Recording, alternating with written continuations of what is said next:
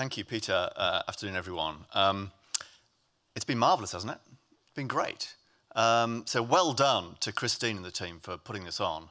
In fact, round of applause, actually, for Christine and the team.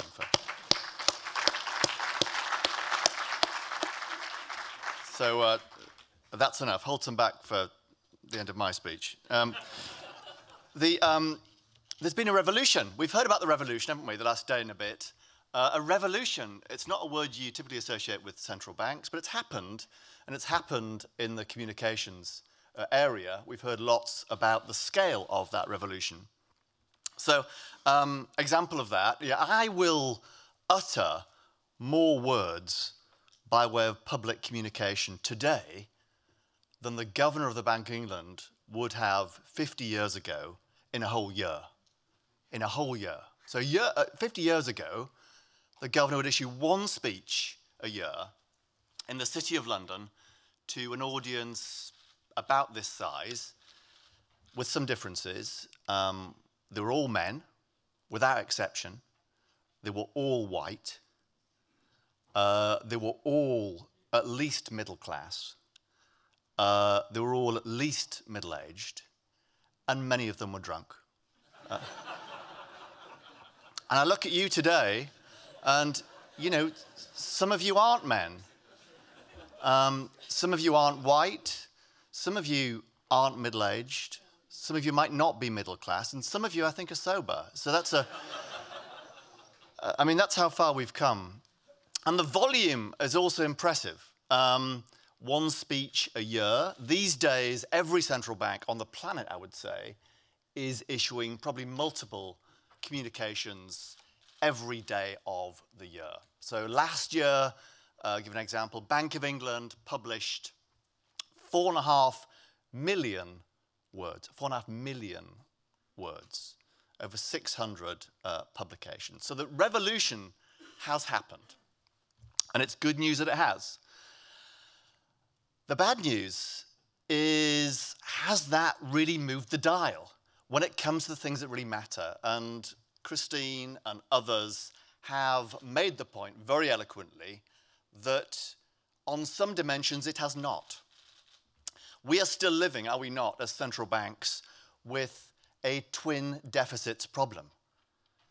There is a deficit of understanding, and there is a deficit of trust. And despite that revolution, those deficits have not shrank over the last 20 or 30 years. If anything, they have widened a bit.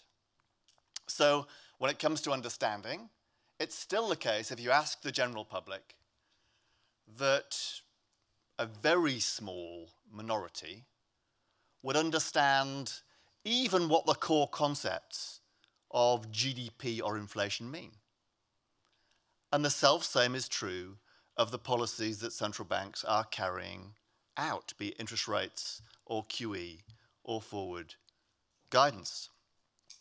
That level of understanding has flatlined at the same time as our communications have exponentiated. And in the sphere of trust, if anything, the line has been moving downwards over time rather than upwards, at least as far as the general public is concerned. Which begs the question, why? There's no one answer to that. We've been given several answers already. But one of mine would be that for all of that revolution in communications, it is still largely the case these days that central bank still talk almost exclusively to men. But by men, I've now capitalized, because the M here now is markets, the E is economists, and the N is news agencies. When it comes to our channels of communication, we are still principally working the MEN channels, using existing information intermediaries as our conduit to the broader public. And that, I think, needs to change for three quite distinct reasons, one of which is that we're already doing more than enough to cater for the needs of markets of economists and news agencies. For sure, we can refine our messaging so that they understand better, but that's not really where the action and returns are highest. Not least, this is the second point, because those information intermediaries are increasingly being disintermediated from various sources, including social media. And the third point would be that those beyond the intermediaries, in other words, the general public, what Jerry called the new audience, are the ones that matters. They're the ones that central banks serve. They're the ones spending in the economy. They're the ones forming expectations in the economy. Those are the ones whose trust we need somehow to recapture. And there are lots of examples of why we're talking past the public. I mean, language is one. It was mentioned just yesterday that most of the words and sentences we communicate in are talking past most of the general public. My stylized fact here is that at least 95% of what central banks say is inaccessible to at least 95% of the population. I am being charitable with my fractions when I say that. It is changing, but there is a long way still to go. Let's take this conference. You know, we look around the room.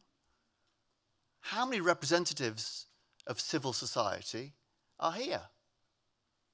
Well, with the possible exception of Sylvie, not many.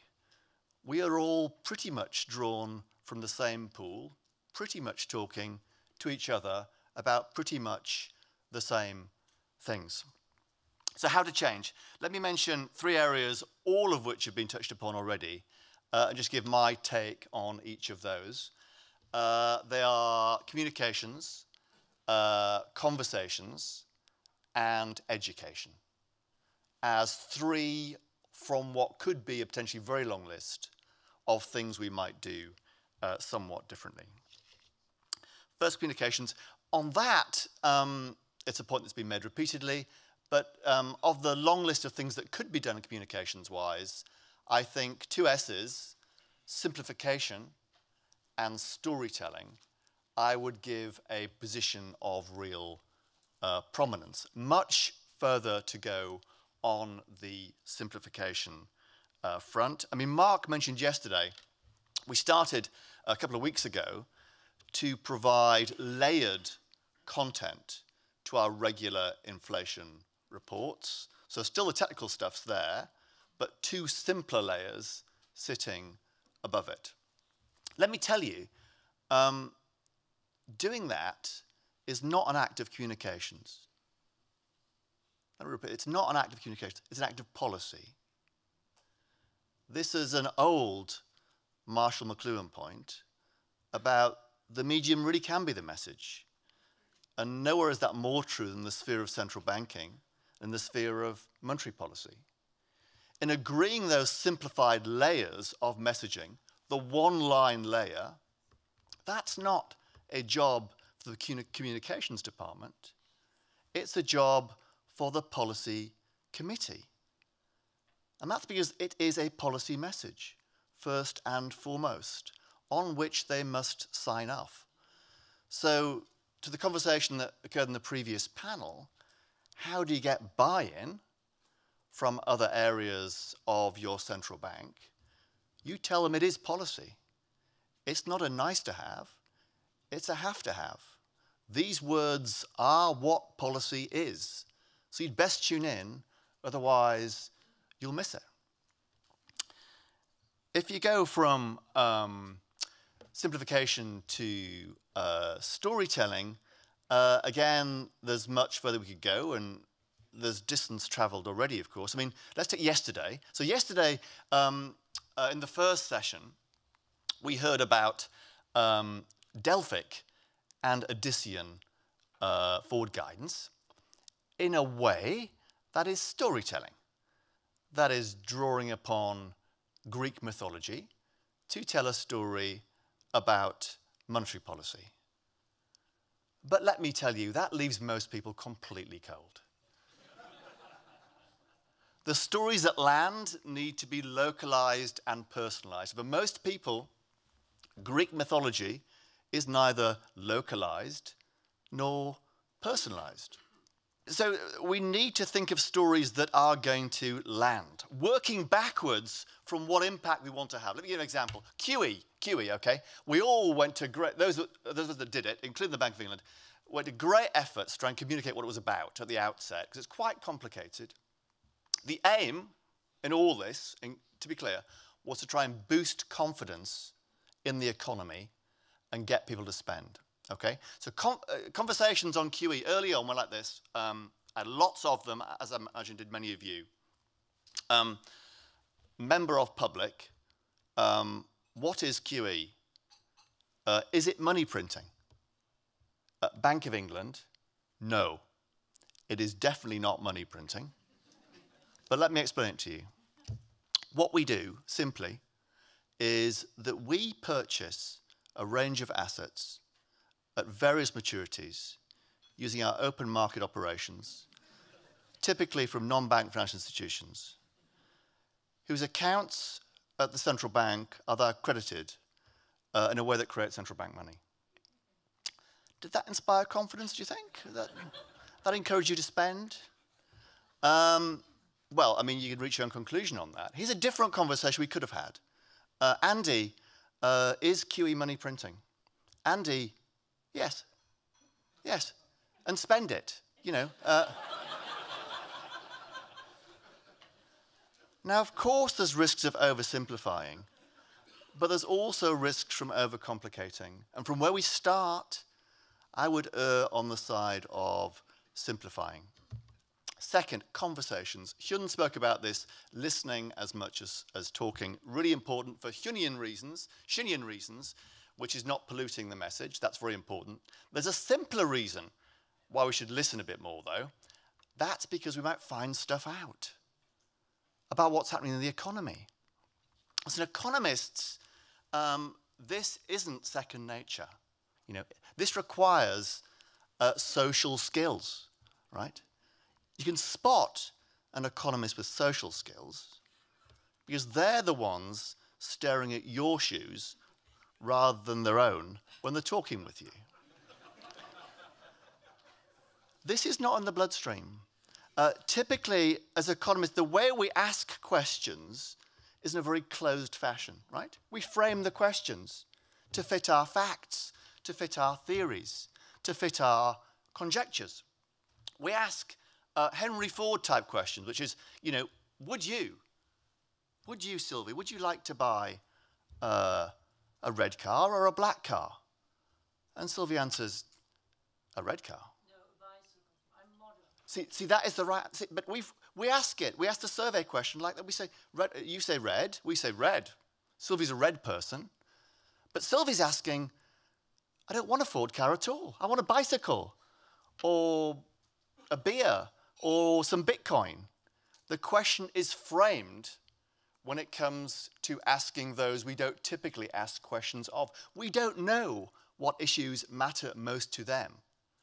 And by framing the question, we get an answer that may make no sense to them.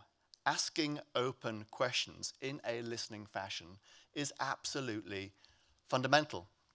And I think it was Anthony early on mentioned that lots of ways of doing that. It is not by any means easy.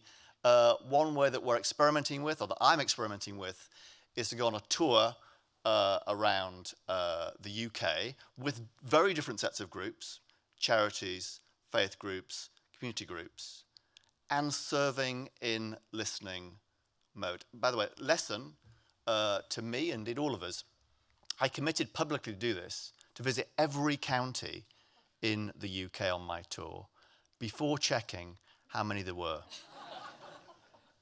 Error, so there are loads. So on current schedule, I will finish my tour about 2078. Nonetheless, the key is asking those open questions. To have economists, here's the point, act like anthropologists, okay? Anthropologists in the room, they listen. They act as the fly on the wall. Where economists inclination is to act as the wasp in the room. And the change we need to effect is to become more fly on the wall-like when it comes to the act of listening. Final point. 3 minutes. Education. What's interesting is despite those twin deficits of trust and understanding, the general public, when asked, readily accept that economics really matters to their everyday lives. They, 80, 90% believe this is really important. They don't understand it, but they recognize it as really important. And when asked, would you like to see more of this educationally, almost all of them say yes. And on this front, our educational systems nationally right now are not doing the job they need to do. Very few people are given any formal training in the early years in the economy, in the financial system, in terms of what it matters to them, how it might shape and influence their decisions. And that's a big deficit.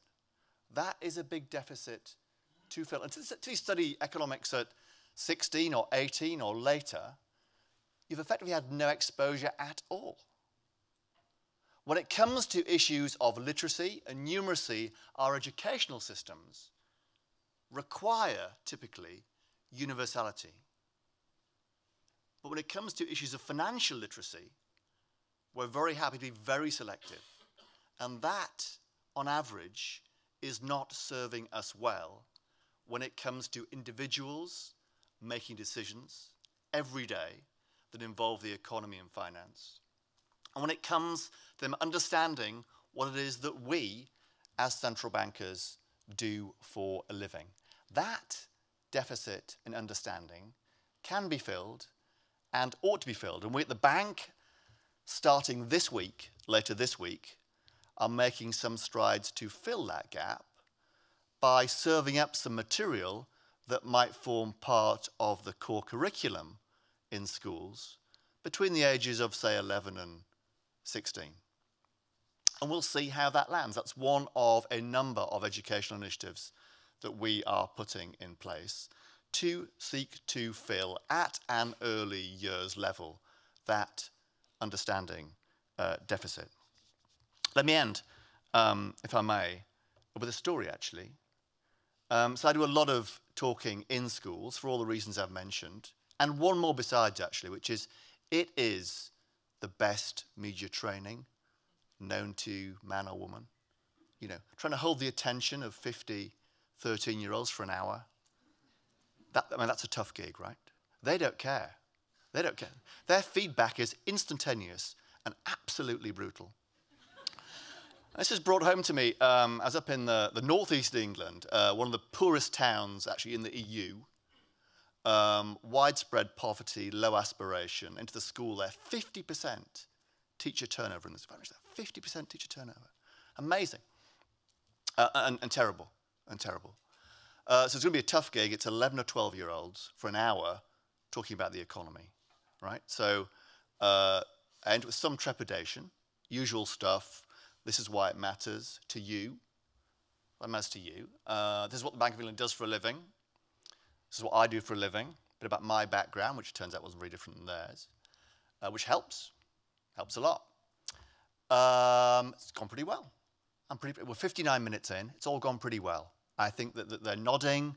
They haven't nodded off. No one's walked out. No one's thrown anything. This has been all right. Last question. It was I remember to this day, she was in the far, where you are there. She said, last question. She says, I've got 2 questions. 2 questions for you. Who are you? And why are you here? So, see, at that point, that was a pretty good question, actually. Why am I here? And after, many hours of introspection and indeed therapy, it all boils down to how you keep score. So you've got an audience of 50 school kids. How do you keep score? How do you measure success? Well, one way of measuring it, imagine you've 50 kids and one gets it and 49 don't care. What's the score? Have you lost 49-1? No, you've won 1-0. And that applies in schools every bit as much as it applies in societies when central banks speak. We cannot and will not reach everyone. But that's no excuse, no reason not to try and reach someone. And one is enough. One is a start. So should we widen our gaze? Should we extend our reach? Should we make more inclusive our language? Should we make more appealing our personalities as central bankers? Well, if we are to close those twin deficits, we must. Thank you very much.